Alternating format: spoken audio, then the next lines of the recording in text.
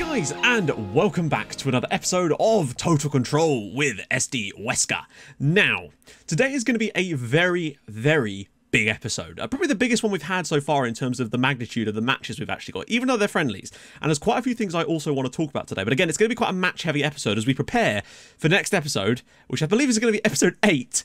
The first match of the season. I can't believe we've actually taken a week to do pre-season, and what I even can't believe even more than that is that there's still loads of you actually watching this series, and that fills me with joy because I'm having a bloody lovely time. Like, you have no idea how nice it's been to actually feel like when I'm recording and editing stuff, it's worthwhile. And not because Polonia wasn't worthwhile, but because a lot of the time when I was doing with Polonia, I was sat there on processing screens, which meant that, like, I would sometimes have an hour of, like, not in one go, but like over the course of a recording session, just sat on processing screens, which was just wasted time. And it sucks because I really wanted to be doing stuff and making content, but it just, because of the way things were, I couldn't do that. But now I feel like every second I record and everything I'm editing is all actually going into making these videos awesome. And hopefully the thing we're doing with the database should mean that all saves going forward, I should be able to be a lot more free. And hopefully, you know, with the next rebuilding save in FM20, we'll be able to sign regions from loads more countries because we'll have the cool database trick that we've been using. So that is very nice to see. And just the fact that people seem to genuinely be enjoying the save is that warms my goddamn heart. You really aren't planning on it being a long-term series like to the end of FM19.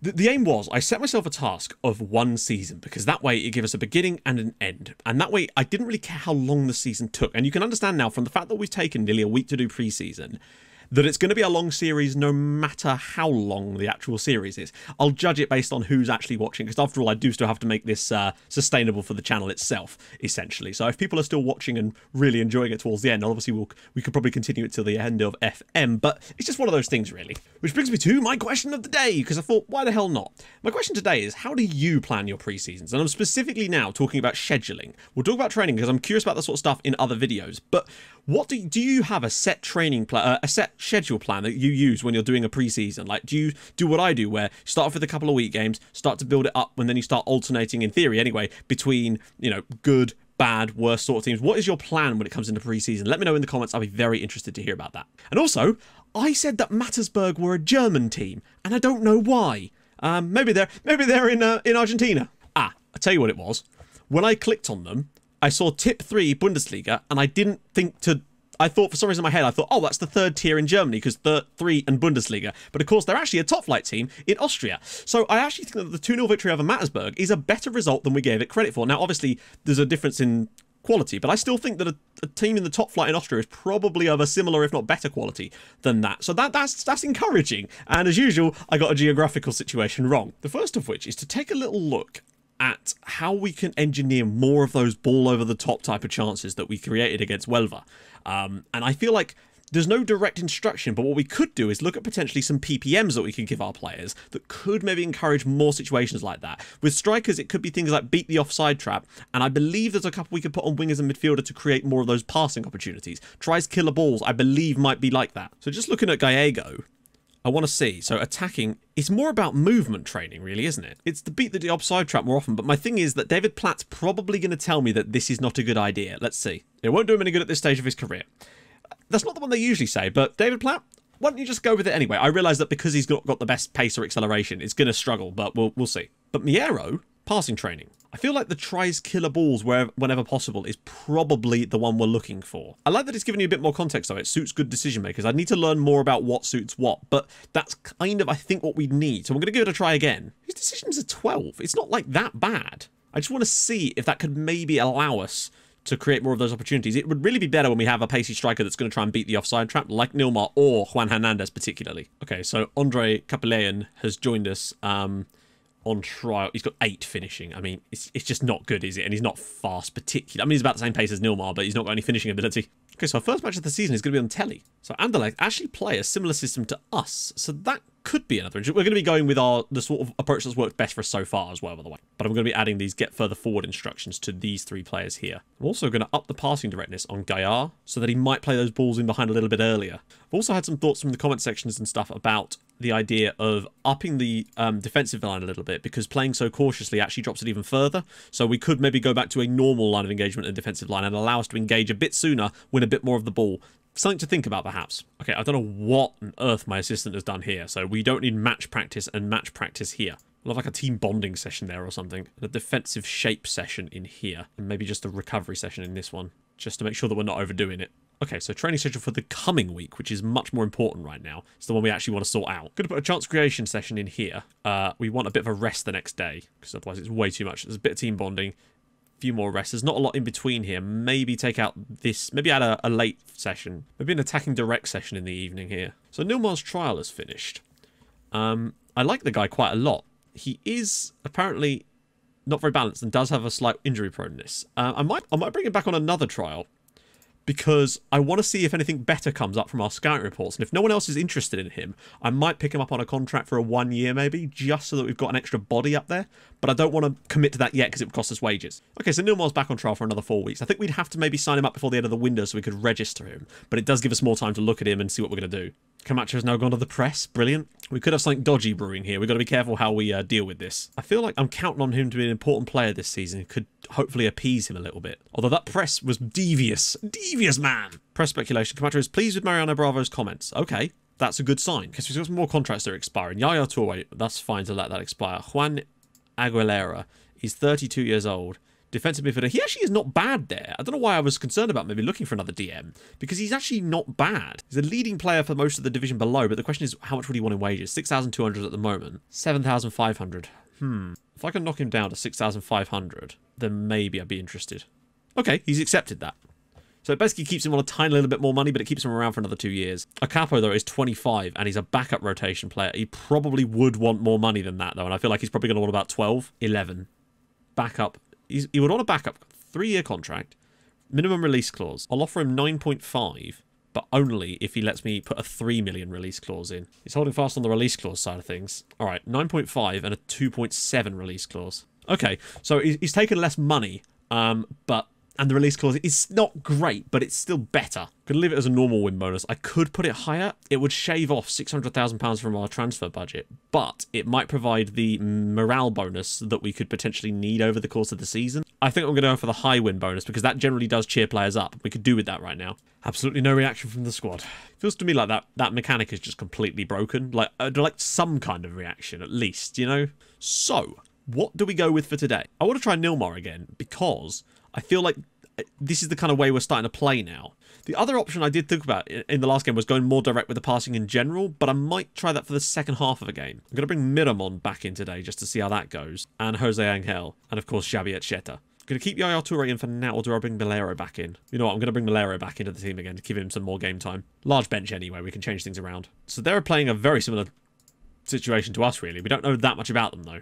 Okay, we'll go with that for now. This is a much, much bigger test for us. Like, as much as we've played some solid-ish teams, and they're a team that should be beating us, really. Players looking motivated. Good. Better. That's more like it, lads. So in our back pocket today, we've got the idea of trying some longer range passing. That's something we want to have a look at.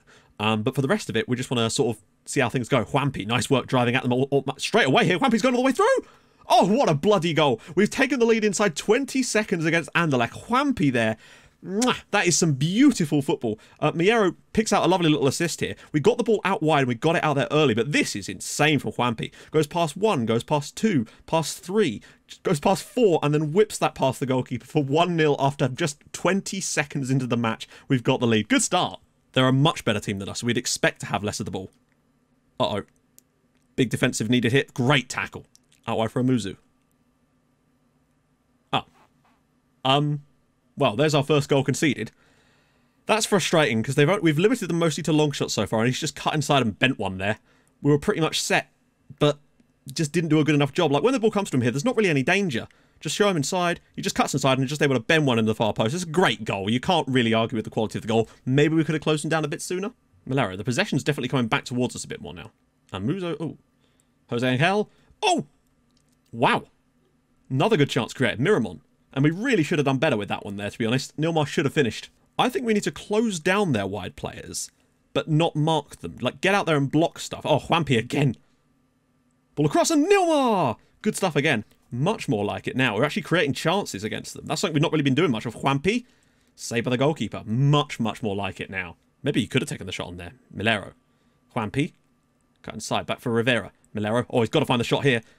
Gaia puts it into the back of the net. We're 2-1 up now against Anderlecht. And look at this. 3 half chances in 25 minutes created against Anderlecht. It's like, because they're a better team than what we've been playing against, they're actually trying to play through us a bit more. And as a result, it's creating way more spaces for us to play on the break. And actually, this is just nice football. Nice build up on the edge of the box. Milero gets himself another assist on the night as well. And we're back into the lead again. And I think we thoroughly deserve that. We've been excellent since when we went level. I am very encouraged by what I'm seeing so far. Nilmar, ball in, cleared away. Rivera brings it down. And he scored another one. Christian Rivera makes it 3-1 to Huesca. Okay. I think we might be we're cooking on gas here, lads. 3-1 up in the first half. I know it's only a friendly, but Anderlecht are a much better team than those we've been playing lately.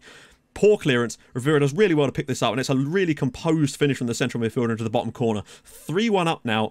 This is good stuff. Like, the goal we conceded as well was just a really good strike from Amuzu, just like that was, but it's from range. Just have one of our fullbacks just sit on him.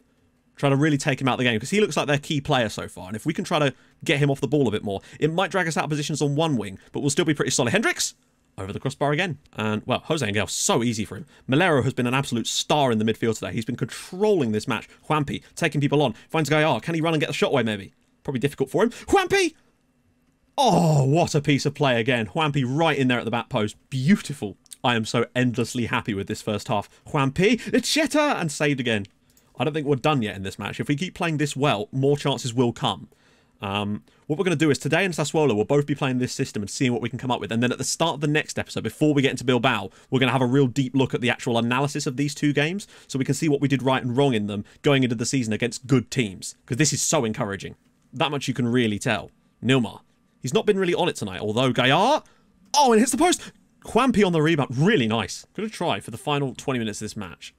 It's just a normal line of engagement and normal stuff there. I think it might just allow us to win a bit more of the ball, a bit higher up the pitch. Luisinho, ball in. Rivera can pick this up. Oh, he could look out wide. They've got to. Rivera. Oh, Luisinho. He's got one hell of a cross on him, this lad. Ball in. Gallego, great header. Oh, Capo flying in there. Milero now wins it. Can we maybe find a ball in behind? There is actually potential for an opportunity for one of these passes here. He's found it. Gallego! Ah, not the best. There we go. 3-1 victory over Anderlecht. That, I cannot knock that. We limited them to literally 2 shots that weren't long shots. They scored 1 excellent goal, and we were just brilliant. Created a decent number of actual bona fide chances against a really decent team. Pulled that possession back towards the end as well, which I think really does make a difference. I'm not going to mess with it too much for the Sassuolo game because of how well we played in this first half, but I am so happy with that performance. I know it's only Anderlecht, but to me, that is a really, really encouraging sign. Yes! It's also got me thinking about the fact that they played an inside forward, which was Amuzu, and the reason he was able to get in that position is because he cuts inside. Our narrow backline works really nicely. In theory, it should work quite nicely for that kind of thing too, but I think if there's an inside forward, that's a player we should press and tight mark, but wingers, we should leave them be and let them go out wide, because the inside forward is probably not going to be crossing the ball as much. He's the guy they're trying to get it to, very much on that left-hand side, but we actually had a nice balance of the attacks, to be fair. Passes, they look a bit more, they just look more forward-thinking. Oh my god. Look at this for a system. This is some weird stuff, man. So Ezekiel Abila is actually going to be missing for a little while. We haven't actually used him much because he's an attacking mid, so it's not the end of the world. Juan Hernandez, 11 days to 3 weeks. Oh, it's getting good. Aguilera has signed a new deal, which is nice to see. End of the trial for Kaplan. Not really a problem there. Lizarazu is pleased with our progress. Good stuff. Oh, match against Betis has also been chosen for TV. Just going to have some rest and recovery after the game because it's on a Friday, so things are moving around a little bit differently. Acapo has signed a new deal. Tactical briefing. We're not scoring goals from outside the area. That is an area that we very much need to just stop shooting from. But that's meant because we wonder about the work ball into the box. Nope, still nothing. 1 day. Also, had some folks asking about the whole Polonia stream thing. So it won't be straight away because next week, or rather the week after, I'm away for a week. And as a result, I need to use all of next week to actually make videos in the other time I've got to somehow cover that week. So that's going to be really difficult because basically double the amount of stuff just to get it all done so that there's not going to be any gaps in the series. So it'll probably be when I come back from that. So maybe 3 weeks from now, hopefully when we can actually start doing that. I apologise, but that's just the way it has to be. Toure or Milero? I feel like Milero has earned his place in the team again today, quite frankly. Maybe try Gallego instead of Nilmar today, though. Just because Nilmar didn't actually impress me that much in the last game, and I want to give Gallego an opportunity. Maybe try Luisinho as well, and a Capo from the start instead. Just to mix things up a little bit for some of these backwards guys. Opposition report. I mean, this is the weirdest ass system, I've got to say. So Masango is their deep-lying playmaker, and boy is he. Particularly going down the right with Dominica Berardi. Very, very right-sided. Heavily on the right, in fact. Particularly the right back spot, too. Look at this. All their players going to Berardi. They've got an inverted wing back on this left-hand side, so literally everything is pushing this side. So with that in mind, we're going to go after Masangu. And Berardi isn't actually going to start, it would seem, but they'll presumably do the same kind of thing. I actually feel like we do want to press this, because he's sort of going to behave a bit like an inside forward here. And I think that's something we definitely need to look at. The more we can take Boga out of the game, the better, it would seem, because that seems to be where all of their pressure is going to come through. Same kind of setup as the last game. Might try the change in defensive line, like we did last time out again. But we will see. Rivera, look at the space. They're actually allowing a lot of space in the wide areas. And oh my goodness me, we've done it again. Inside 15 seconds to the start of the match, Alex Gaillard this time with the goal, assisted by Christian Rivera. And we lead 1-0 against Sassuolo now. This outlet of starting things off very, very quickly, getting the ball out to Juanpi. And look at this ball from Rivera. Lovely stuff. But this is an insanely good finish from Gaillard. He's scored a lot of goals for us in pre-season from that left-hand side. It's very interesting to see. 1-0 up already. Brilliant. So you can see where Boga's taken up, and he's being marked quite nicely at the moment. It's going to try and cut through. It would see... Oh! Ooh, he is a dangerous man. Even the possession statistic is in our favour at the moment, which is saying something... Oh, great ball. Oh, no, it's not. It's theirs. Gallego cuts through. It's got Juanpi. Rivera's got Juanpi around the side. Juanpi's in! Should be a goal. He should be finishing there, but again, a really good piece of play created there. We look like a decent counter-attacking outfit here. Goes back post. Gallego! Rivera! Oh, what a save from Vitali. No need for an overlap. Gaillard's through. Can he pull it back across? No. Rivera. Still got options. Luisinho this time. Ball across. Juanpi. Oh. A capo. Ball back post. Gaillard! Oh, I'm flabbergasted with how well we're playing in this match so far. It's Shetta! Saved by Vitali, and it's cleared away again. Now free kick from Juanpi. Oh, and he's put it straight in the back of the net. It's 2-0 after 12 minutes. Oh, I'm feeling so good about the way this season could potentially go. If we can play like this against teams sort of in the mid-table of La Liga. I know, again, it's pre-season, but this is so encouraging, man. Capo digs one out. It's a bit too deep. Oh, it's going to come down to Gaillard. Back for Luisinho. Ball across. And Gallego's header is saved by Vitali. No overlap on the other side, but I'm all right with that for now. Malero is going to shoot, you'd feel. And a great save again from Vitali. Ball across. Cleared away. Rivera. Breakaway chance now. Gaillard. This is where we really flourish. He's got to look across the pitch, though. He's not. Oh, yes, he has. Juanpi! And it's 3-0. Oh, my God. What a ball from Alex Gaillard. We're 3-0 up against Sassuolo. I know they're not the team they were at one point, but they were in Europe not that long ago, and Anderlecht are in Europe virtually every season. I don't think they actually qualified this year either, and are struggling under company, but what a ball that is from Gaillard. Wonderful first-time finish from Juanpi, and we are 3-0 up in the first half against Sassuolo. This is something else. Good Lord, look at that. What a first-half performance. We are at it again. Another free kick for them here. Boga will whip one across, and... I do hate that there's no way to defend these, because again, as you can always see, they all cluster to the back post, and I have no way of stopping it, because you can only set...